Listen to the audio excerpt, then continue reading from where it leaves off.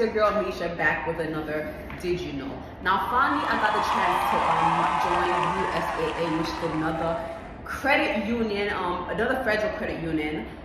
This one is also a veteran. It was harder to get into than Navy Federal. I got him because my mother-in-law is a veteran, so I used her credentials to get in, blah, blah, blah. Now my plan was to do the same thing that I did with Navy Federal, pretty much get a secure card, build a relationship, and then apply for a high limit card. So I jumped on the phone with customer service on the credit card department and I asked her a few questions. So a main thing that she told me was, one, they do a hard inquiry for a secure card.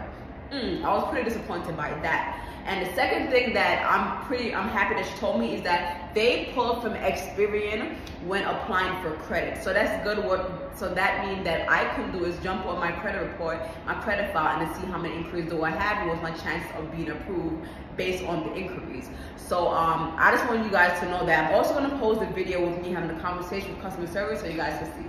The link is in bio. And also on my Amazon, you can get this mobile desk.